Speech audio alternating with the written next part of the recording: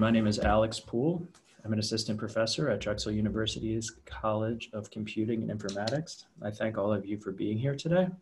The title of my talk is Seeking Social Justice in the Archives. My research areas focus heavily on this topic, and I'm very excited to share some thoughts with you about it. I'd like to give you a sense of where my talk will be going in the next few minutes that we spend together. First, I'd like to define several key terms. Second, I'd like to discuss rather broadly archives' importance. Third, I'd like to provide some historical context. Fourth, I'd like to discuss specific cases that stem from my research. First, I'd like to discuss Jim Crow archives or segregation in the archives. Second, I'd like to highlight the life and work of Harold T. Pinkett, the first African-American archivist at the National Archives. Third, I'd like to discuss feminism, specifically the role of second wave feminism in the archival profession in the 1960s and onward. Finally, I'd like to discuss LGBTQ and the rise of gay and lesbian rights in the archival profession. Finally, I'd like to conclude with some lessons learned from my research. First, I'd like to define archives. Archives, according to the SAA glossary, can be defined as, quote, materials created or received by a person, family, or organization, public or private, in the conduct of their affairs, and preserved because of the enduring value contained in the information they contain, or as evidence of the functions and responsibilities of their creator. We might boil that down, however, and simply say that they are, in effect, permanent records. They are worthy, in other words, of being kept, and by implication, of being reused. Another important concept that my talk pivots on is that of social justice. I'd like to boil down social justice to 3 points. First, social justice hinges on eliminating the structural and institutional dominance and oppression of folks. Second, social justice presupposes the equal moral worth of each human being. Third, social justice work counters the use of the written and unwritten record to preserve power and control of information and access, and thus to perpetuate structural and institutional dominance and oppression. I'd like to move on and briefly underline the general importance of archives. First, I think we can argue that archives play an essential role in the writing of history, and this is because of their documentary possibilities. In other words, we might say, documentation helps determine what gets written, and in turn, what gets legitimized. Second, archives have played an increasingly important role in memory. We might subsume that under the notion of the politics of remembering and forgetting. Finally, we might consider archives with respect to accountability. Archives and written records of all sorts, in fact, have long been crucial in ensuring citizenship and rights and responsibilities of citizens. I'd like to provide just a short bit of historical context before I move on to the cases that I mentioned I would address in the introduction. Now, first and foremost, we have about 4,000, at least 4,000 really, years of written records. And as one scholar has noted, quote, history has seen archives move from fortresses protecting records for king and crown, to warehouses preserving materials for scholarship and study, to bastions of democracy holding archives to serve the public good. In other words, archivy has been democratized over time. To narrow things down a little bit, I'd like to underline that in the United States, written documents were absolutely foundational. So for example, if you look at things like the Mayflower Compact, if you look at the original state constitutions, for example, my home state of Connecticut featured the first written state constitution, thus our license plates bear the charming slogan, Constitution State. These written documents were designed to ensure citizens had access to evidence, to ensure in turn the accountability of democratically elected government officials. Similarly, written records allowed citizens to have access to public records. And it's worth underscoring again that this was quite nearly unprecedented.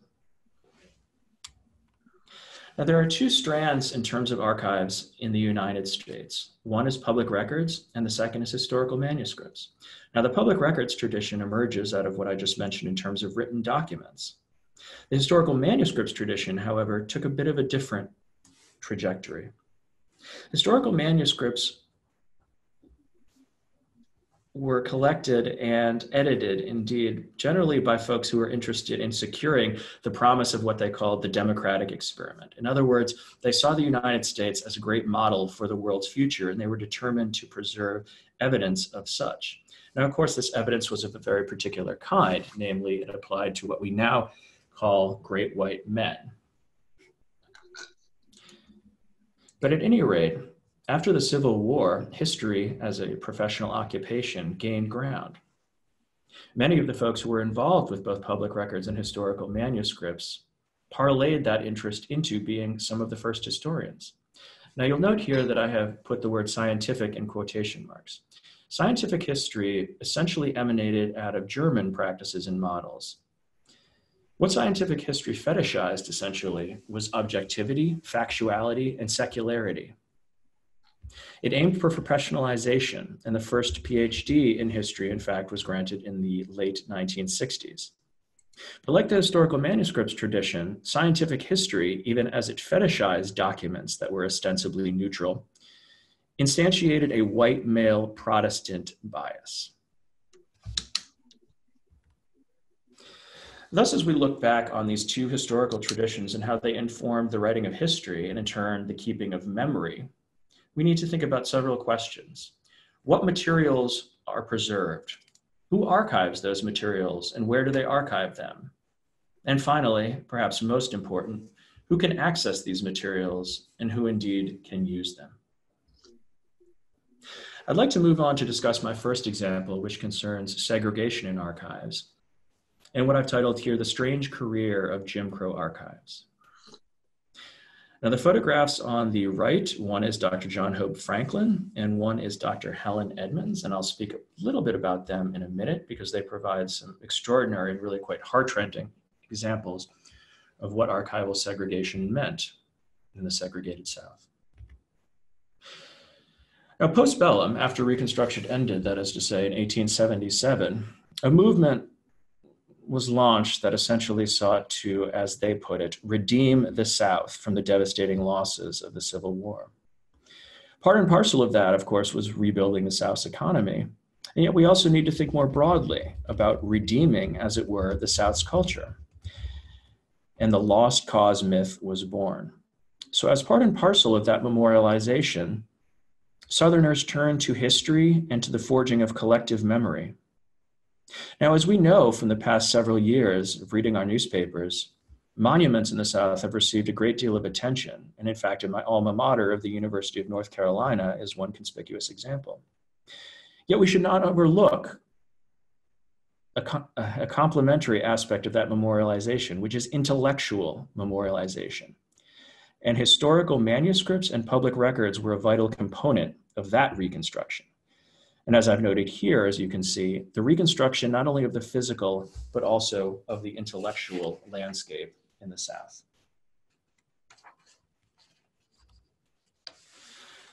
Segregation swept the South, both de jure and de facto, after the end of Reconstruction.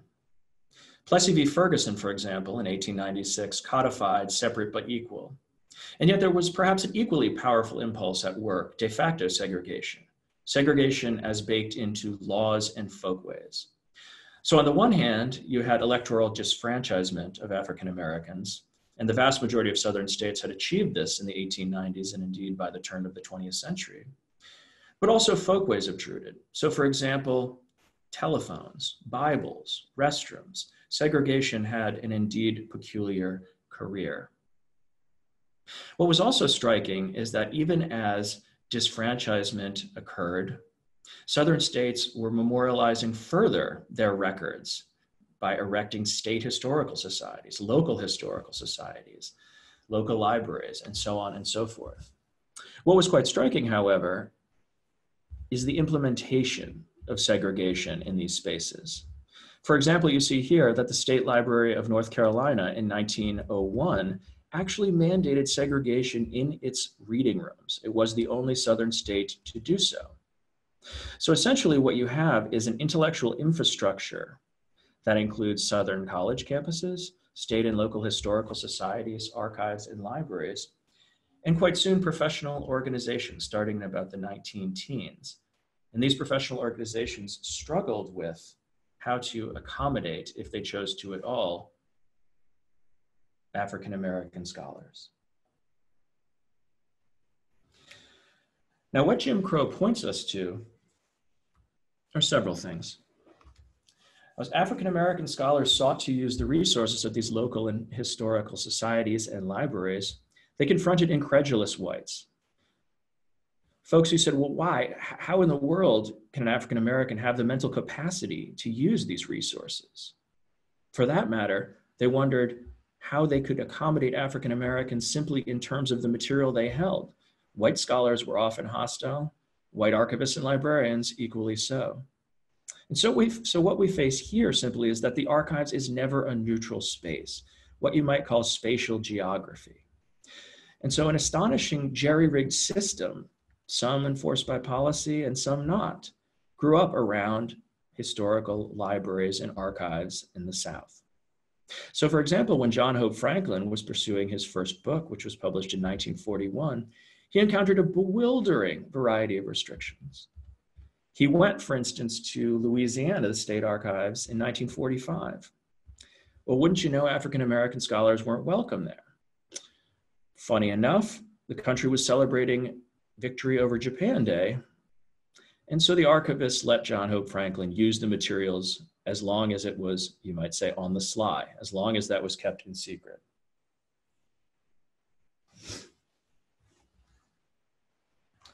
A second consideration is the idea of separate and unequal access and service. We think about Plessy v. Ferguson and that famous line of separate but equal. That famous line that was kept in place till Brown versus Board of Education in 1954. And yet archivists betrayed their professional creed, just as did historians. They believed in African Americans' intellectual inferiority, and they abided by often unwritten policies of who was welcome and who was not. The written policies that existed, moreover, often used vague and ambiguous language. They would talk about restrictions, but restrictions without subjects. And thus, individual archivists and librarians were allowed a profound amount of discretion. Now, I mentioned a moment ago that the State Library of North Carolina mandated segregation. So when John Hope Franklin came there, he was at a loss because there was nowhere for him to sit. And as a result, room was found for him in the stacks. Ironically, you might say, as he reflected later, he got his own office because he was not permitted to sit with other white scholars. Now, another example I'd like to share with you also comes from North Carolina. Now you see on the right, Dr. Helen Edmonds, who obtained a PhD at Ohio State and who was a longtime faculty member at what we now know as North Carolina Central University. She also was writing on North Carolina and history of race relations as she pursued her dissertation. She contacted the University of North Carolina Libraries, Southern Historical Collection in particular, and asked if she could use the materials. This was a time of profound upheaval, and she she assured them that she was not interested in integrating the university, or indeed in causing any disruption in any way. She was only interested, that is, in accessing the material. A reference librarian wrote back to her and said, Dr. Edmonds, we would be happy to host you. We look forward to it. We have made arrangements for restrooms across campus. And so as these two examples show, scholars were forced into these extraordinary and terrible arrangements simply by dint of their skin color. So maybe it was using a restroom. It was being sequestered in a separate area. But by and large, it was intended to preserve Jim Crow supremacy, both de facto and de jure. Another lesson that this underscores is a lack of accountability. A lack of accountability among archivists to the historical record, to the unbiased scientific historical record, more precisely, that they claimed to enshrine. In other words, one might argue they betrayed their professional creed by hewing to these policies, whether written or unwritten. And so there are countless examples of scholars seeking to use materials and finding that they were closed, or finding materials missing, or finding their efforts denigrated by the whites who worked there. As late as 1954, in fact, the year of Brown versus Board of Education, Lawrence D. Reddick, University of Chicago PhD, who's a professor at Atlanta University, wrote a poignant article called simply, "Where Can a Southern Negro Read a Book?" And even after 1954, progress was glacial.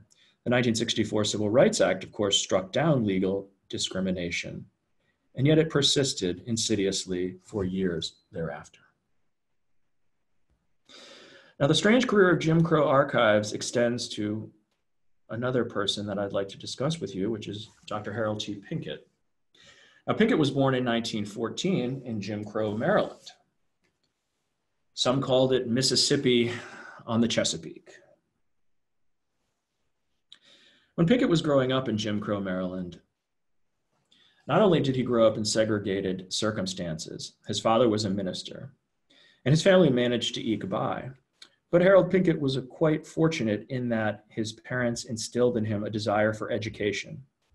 Pinkett, that is to say, comprised part of what W.E.B. Du Bois called the talented 10th, that fraction of African Americans who could attend college and serve as future race leaders, he thought. So Pinkett subsequently attended Morgan State University in Maryland. He went on to earn a master's degree at the University of Pennsylvania and started doctoral study at Columbia University, but then a familiar story happened. He ran out of money. By hook and by crook, he thought he would sit and take the civil service exam for archivist, and he passed it. Now, it's important to note here that federal service, regardless of its shortcomings, and believe me, they were severe, nonetheless extended extraordinary opportunity for African Americans to join the middle class. Thus, folks like Pinkett, who were college educated, often joined the federal ranks. So Harold Pinkett went to Washington, and he arrived in Washington. Washington, too, was a Jim Crow city. So Pinkett arrived right as World War II was gaining ground, you might say. In other words, in early 1942. Now, something had happened, meanwhile, that allowed Pinkett to be hired, essentially, by the National Archives, which is to say, as many of you probably know, the March on Washington movement. Now, the march resulted in an executive order that established the FEPC, the Fair Employment Practices Committee. And in turn, that pressured federal government agencies to employ African Americans. So Pinkett arrived in Jim Crow, Washington. And on the one hand, there was this new opportunity for folks like him. But on the other hand, there was tremendous adversity waiting. For example, the civil rights laws of 1872 and 1873 simply vanished in 1900. They disappeared off the statute books. Nobody knows how or why. Washington was a southern city. As a result, Jim Crow was firmly in effect as an unofficial policy. So Pinkett arrived in Washington. And shortly thereafter, he'd barely gotten his feet wet at the National Archives, a point to which I'll return in a moment, and was drafted into a Jim Crow army. Now, Pinkett served the country nobly in various theaters. He accrued various awards for his service. And it's important to notice that he was not relegated to service, to menial service, to cooking and cleaning like so many African Americans were. He was in a distinguished training role. But here we want to notice, as he did, the importance of the Double V campaign. In other words, victory over the Japanese, the Italians, and the Germans, and victory in turn over racism at home. I'd like to speak a bit about the National Archives. Now, the National Archives was established in 1934. Pinkett worked there from 1943 to 1979. And the National Archives was a peculiar place, because when Franklin Roosevelt established it, he was looking to align political supporters. And that, I'm afraid, meant aligning his interests with that of Southern Democrats. And Southern Democrats, as you know, had a rather peculiar position on racial issues. So for example, the first archivist of the United States, Robert Connor, was a UNC history professor. And it was no coincidence that Harold Pinkett called it the era of the Confederate archives. And the crazy thing was that when Pinkett arrived, he thought everybody, his coworkers, that is to say, was quite nice. No doubt it was odd being the only person of color when the other people of color tended to occupy service and janitorial positions. But at any rate, he rose through the ranks of NARA, and in fact, in 1959, he became the first to head an administrative unit there.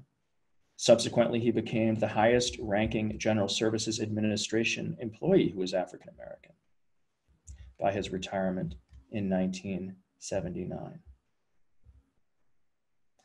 Now, one mentee of Pinkett's commented that given the adversity he faced in the era of the Confederate archives, to get to the position that he did, he may as well have had to, quote, walk on water twice. Now, the National Archives was deeply imbricated with the Society of American Archivists. SAA had been founded in 1936, and until the mid-1960s, it was dominated by white Protestant men from the National Archives.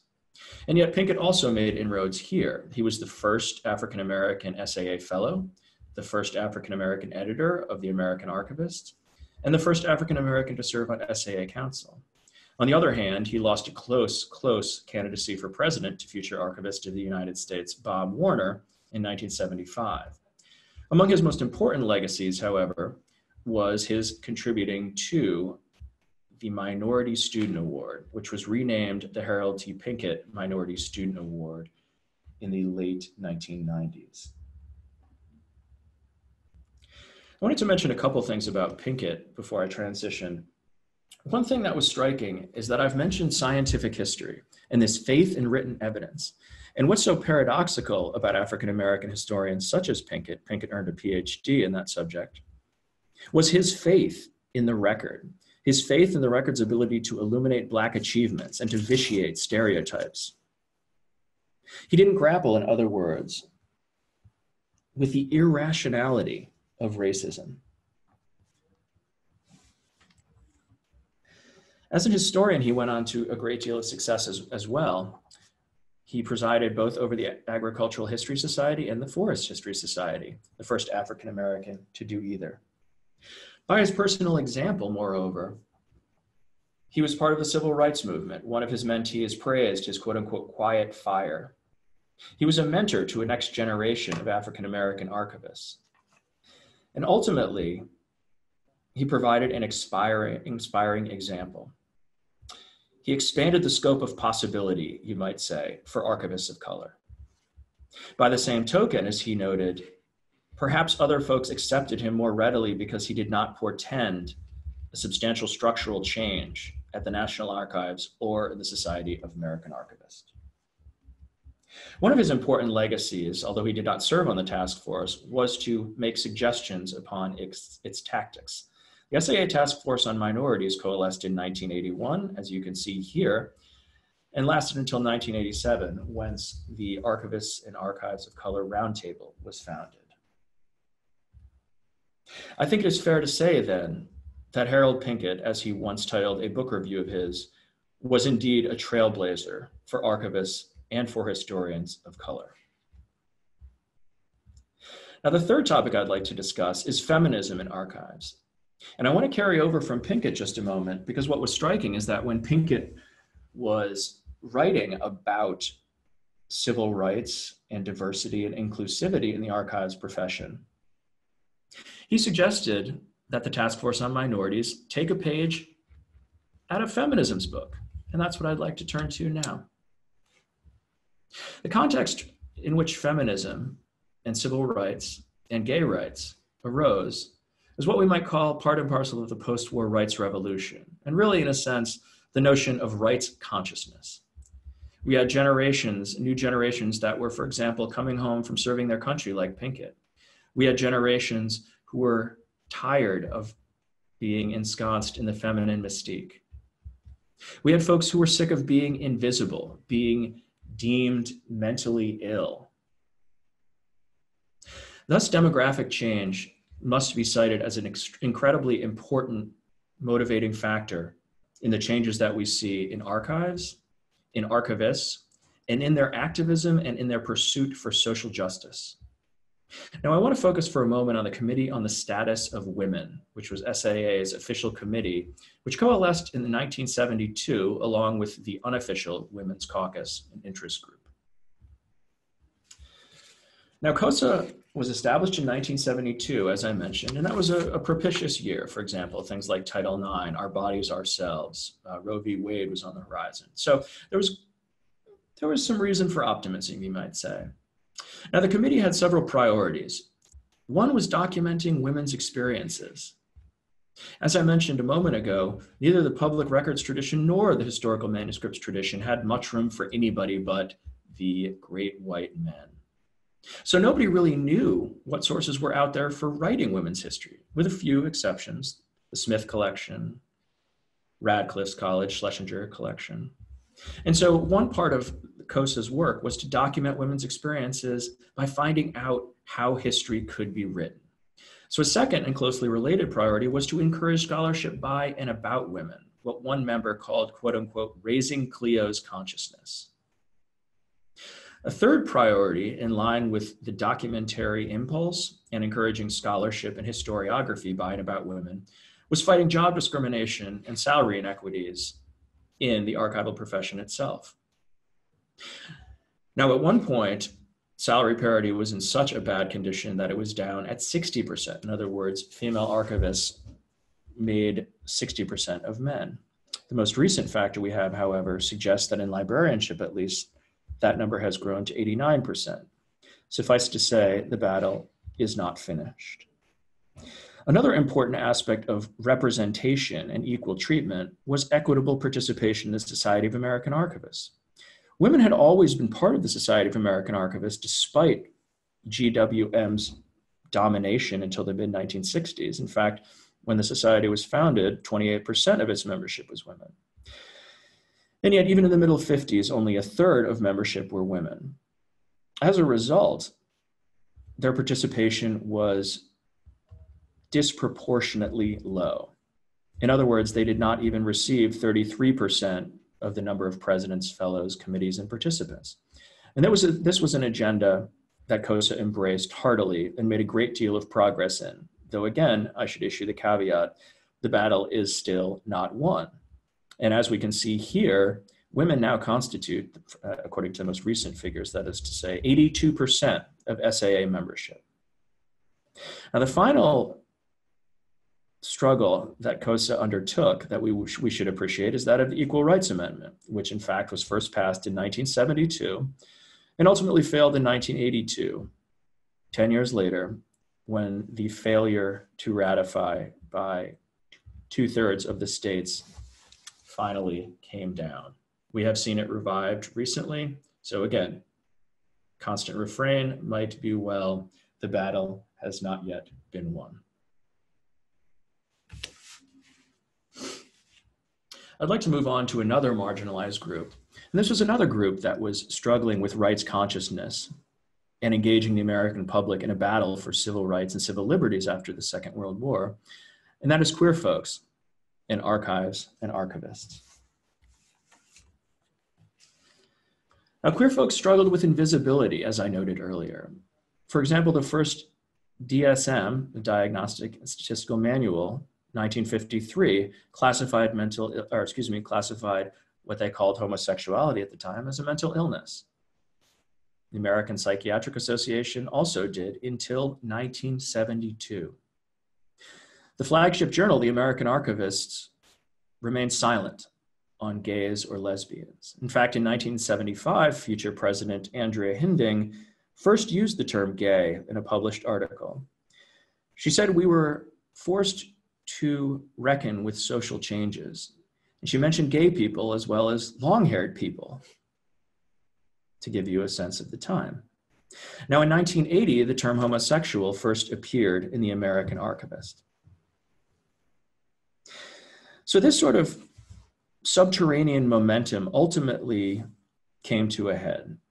And in 1986, at the SAA Annual, folks had a panel devoted to gays and lesbians.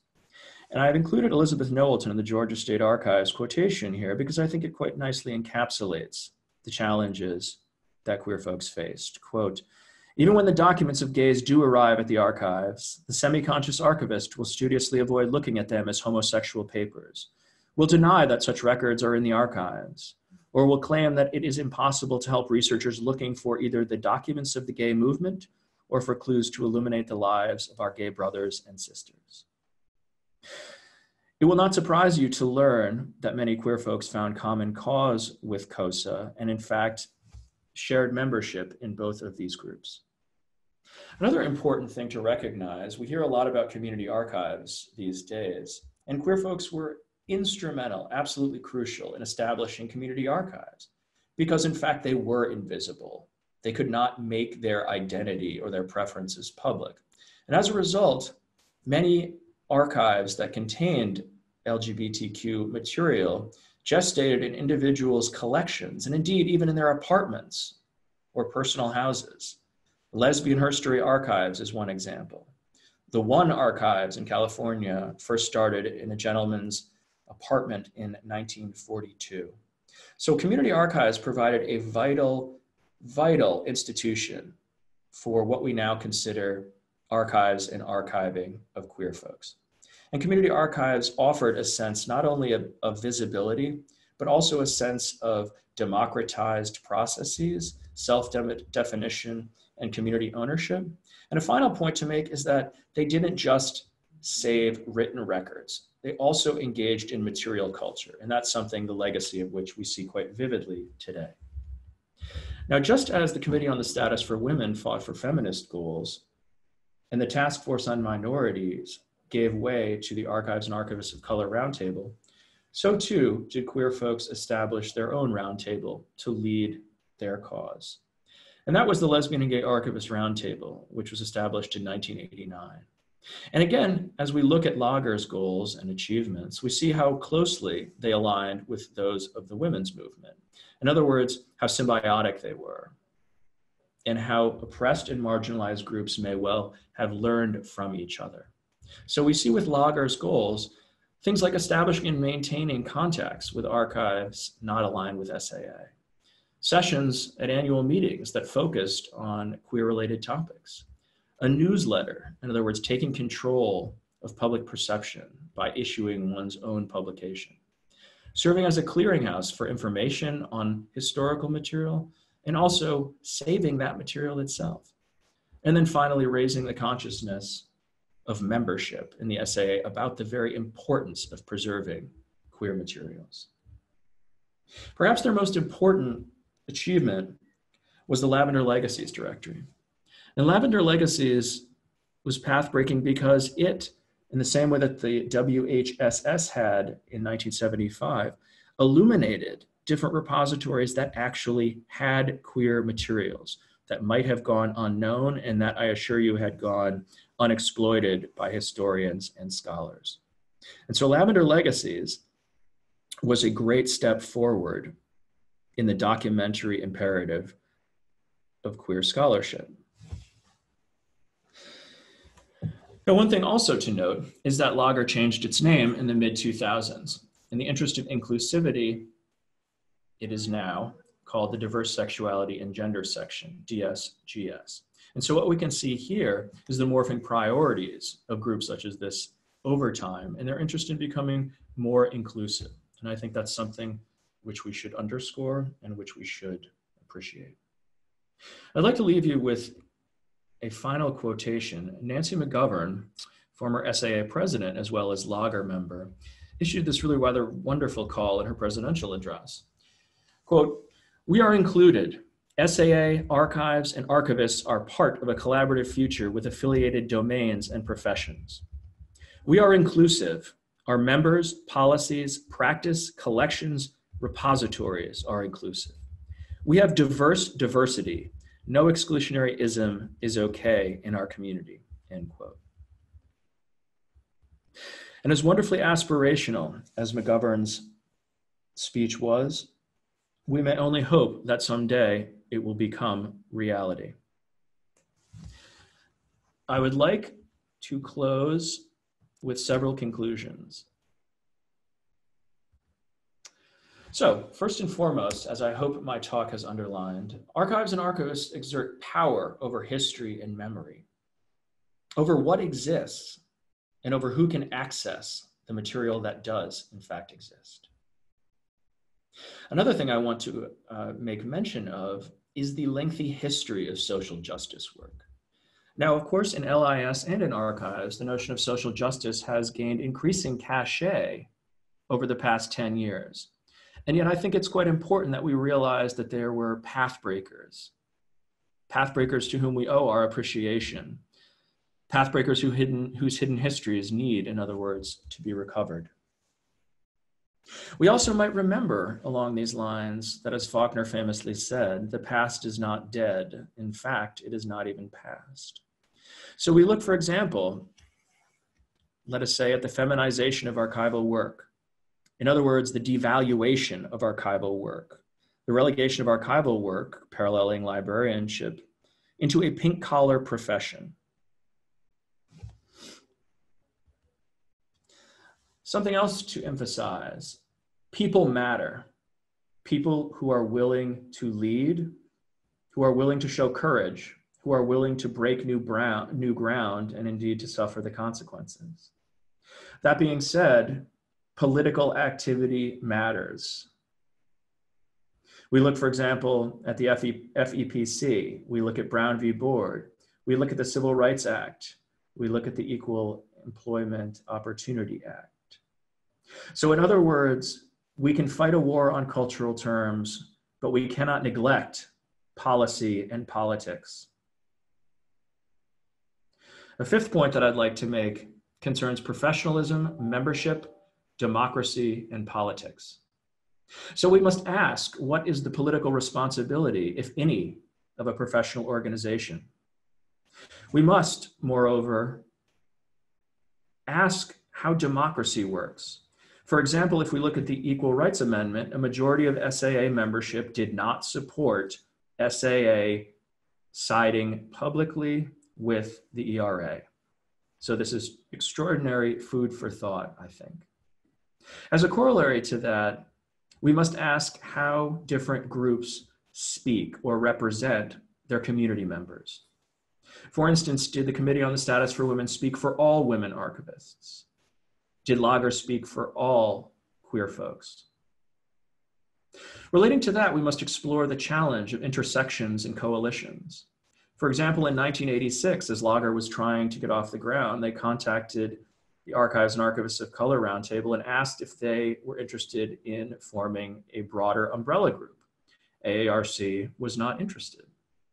When we look, moreover, at the dissolution of COSW in 1998, what happened was these groups were rolled into an umbrella task force on diversity. But what's paradoxical, unlike AARC and Lager, the coalition of task force on diversity caused a permanent breach of friendship between the then head of COSW and the head of the task force. They had been dear friends. They never spoke again after that change was made. We also need to consider the allure of separatism, of having one's own space, you might say, intellectually and physically. How does that interact with, does it interact with interests in coalitions for broader or perhaps greater purposes? How, in other words, can appropriate balance be found? We also need to be concerned about being portrayed as interest groups or being tokenized as individuals. Finally, as I suspect these examples show, we need to consider strategy and tactics. In terms of social justice, incrementalism seems to have prevailed. What is more, we might conclude that various groups have fought their struggles on existing terrain. They have tried to promote change, in other words, from within. Is that, we might ask, the best choice? Now, as I hope these 7 conclusions, and indeed they are questions as well, will leave you with food for thought, I thank you for your time and for your attention, and I'd be happy to take questions from the audience. I would ask you to use the Zoom chat feature. Thank you very much.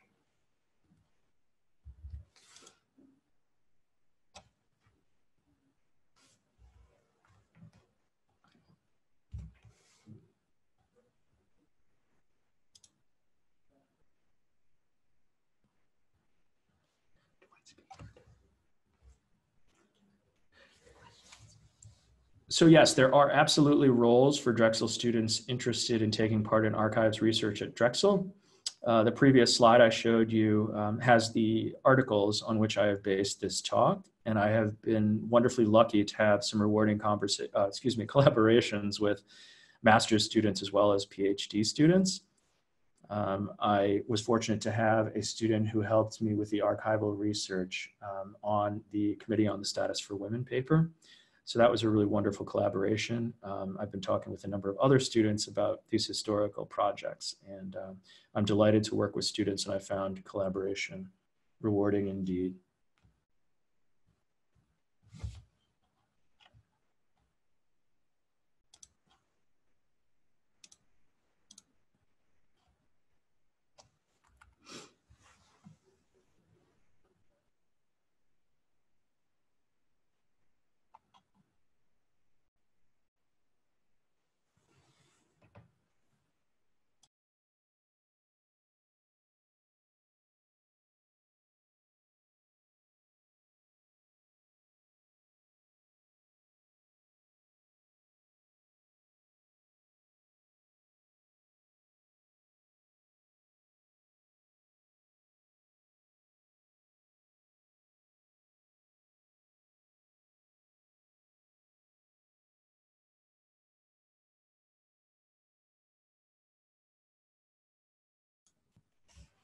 All right, thank you so much, Alex. That was fantastic and very interesting.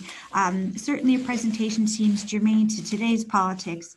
Yesterday, I was listening to the impeachment hearings, and I kept thinking how fundamental role some of these foundational documents played, and the role of archives in preserving our history and documents. So thank you, everyone, for coming, for listening to our webinar. The next one in the series will be December 18th. Professor Gina Hu will present Using Emerging Technology to Support a Health. If you're interested in applying to the Drexel Masters of Science in Information, we certainly encourage you to do so. You can email me, Denise Agosto, at dea22@drexel.edu for more information. Again, that's dea22@drexel.edu. And I can tell you about our program and contact you